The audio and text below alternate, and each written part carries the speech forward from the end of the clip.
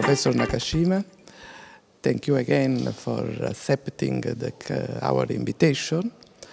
For us, your presence is very, very important because, as I have said, you are a sort of superstar in the field of steel structure. Your presentation was very interesting, comprehensive, and impressive. Can you summarize a little bit the contents of this presentation? Thank you, Professor Randolfo. I'm Masayoshi Nakashima of Kyoto University.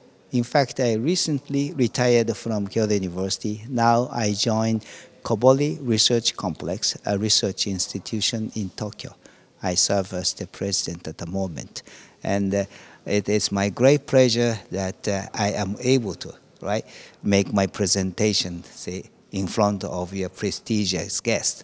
And today's talk of mine for 60 minutes, essentially, I say that why Japan, adopts steel structures so favorably as compared to many other different countries.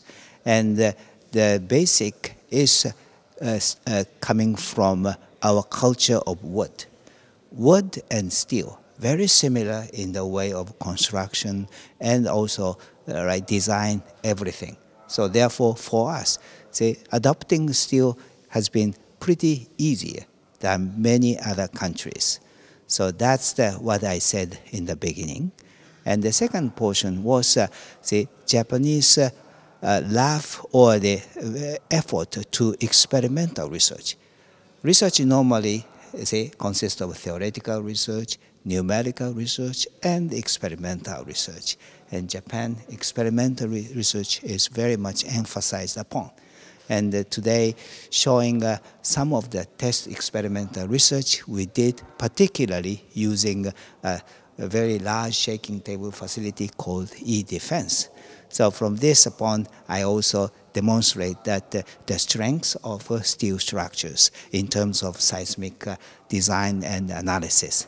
So these are the two main topics that I have addressed in front of your audience. Yes. Thank you, thank you. Yes, it was very interesting. Also, this huge use of large experimental tests. This is typical for Japan, and it was very impressive to see this, the dimension of the specimen. That is quite. But tell me, you also discussed that in case of steel, you have also a large variety of steel type. So my question to you is, there are some guidelines for help the designer to select the just type of steel according to the application? I see. Yeah, this is a very good question. And of course, it varies from designer to designer, and there is no fixed guideline. But of course, we have a sort of rule of thumbs. And then we try our best to use as high strength as possible, say, to the locations in which we don't like yielding. Otherwise, we intentionally use low-yield steels for the portions that we like them to yield and dissipate energy. So naturally, as you know, steel, although it has its own nominal strengths, but reality, there is a variation. So then, even considering the variation, this conspicuous difference between high and low maintained. I think that we try our best to use as high as possible to one location and as low as possible to the other location to make the distinction as clearly as possible. That's basically the ABC of design choice. Okay, last aspect for our colleague. You just retired last March. That is correct. Yes, but can you say something about your plan for the future? Okay. Now, a little bit about Japanese system. Japan still exercises the mandatory retirement system, not only in academia, also in industry as well.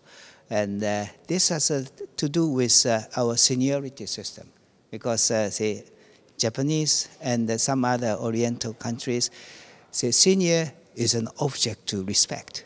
But I think that for the society to maintain its right youth and the strength, right? Sometimes one has to stop respecting, and then I think the old ones have to leave and new ones have to come. So this is the reason why we have this mandatory retirement system. So I'm very happy myself to retire.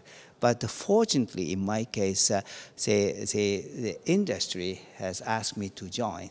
And now I work for Kajima Corporation and its affiliated research institution named the Kobori Research Complex.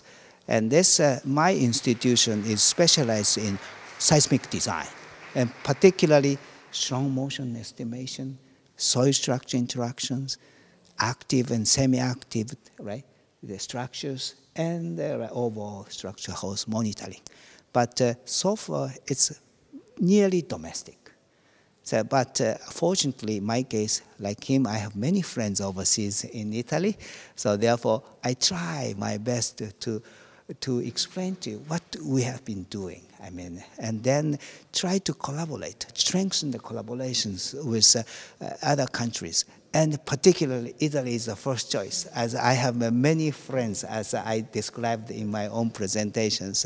A few graduate students from Italy, now teaching Italian schools, and like him, many friends, old and new. So then I try my best to make the best use of my human network and to explain what we are doing here. And then if you find something interesting, yeah, I like really you to, I like to invite you and other young fellows to enhance the collaboration.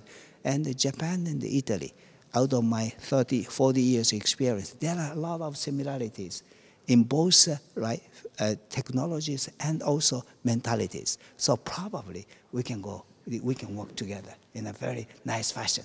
Now I am promoting my institution. Thank you so much. So thank you very much, Masayoshi.